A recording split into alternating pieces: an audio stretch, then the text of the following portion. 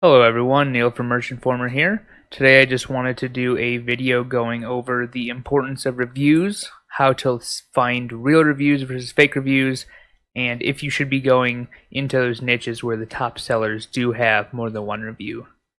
So the reason that I bring this up is that my sister is getting into Merch by Amazon, so if any of you have other family members that want to make some more money, highly suggest that you get them into the program.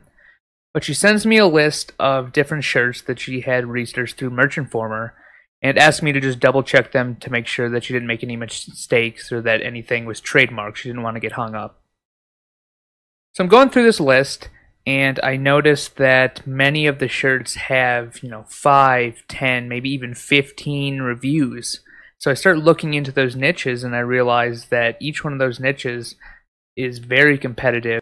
So I see that the shirts that she put into the favorites module have been selling for over a year and have all these different reviews and have consistently stayed above the competition because of these reviews. So my experience has been, when I personally do research for my own account, is that when I find a niche where the top sellers have more than a single review, I don't go for that niche. I try to look for something else. Because from my experience, when I got started, I priced really low, so I did as much volume as possible, which led to reviews, and those shirts are still selling to this day. So if you come across a shirt with, maybe one review, then I would consider going to that niche, but other than that, I would probably stay out of it.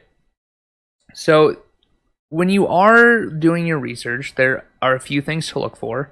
So right here, as you can tell, we are in the Merch Hunter within Merchantformer, and here are the top selling shirts on Amazon. So we'll just use this one as an example, this Solar Eclipse shirt. It's a really hot niche right now. You can see they have 24 customer reviews. So you come down the page here, all the way down to the reviews, and you will see this section. Now there's two things to look for. One is that, are the reviews real? And the way you see if the reviews are real is you see this little verified purchase tag here. If you were to click in and see all the reviews, you'd see that all of these customers have purchased the shirt. This person has not purchased the shirt on this account.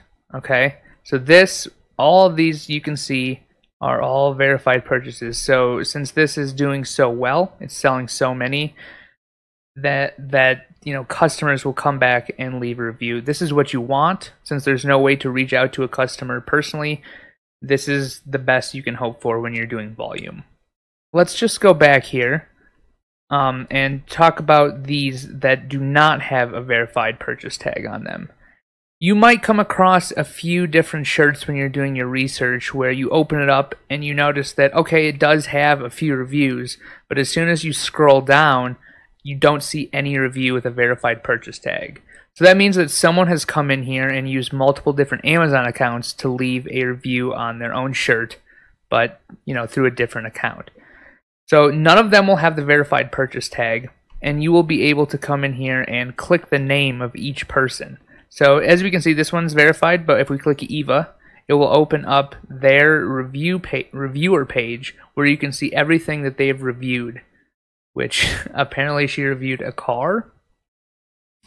Not really sure about that, but you can see that she bought these sandals, reviewed that. She bought this shirt, she also reviewed that. So one of the things that you can do if you come across any of these unverified reviews that don't have the little red, verified purchase tag there, is you can click on their name and see, oh, are they reviewing different shirts? If so, are they from the same brand? So a very good example of that would be, let me just open this up real quick.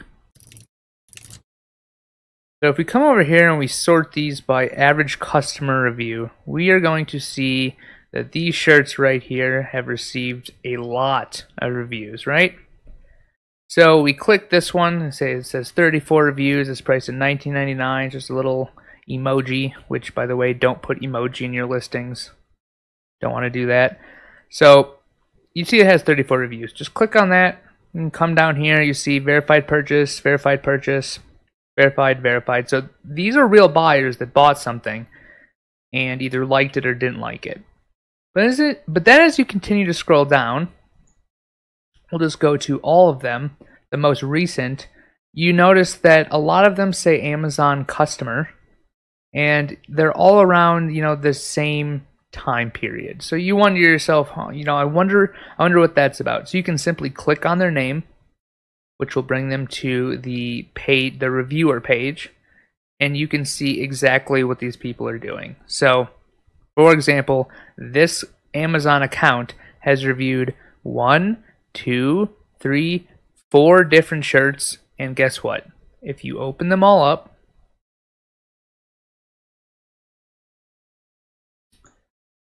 we have one brand,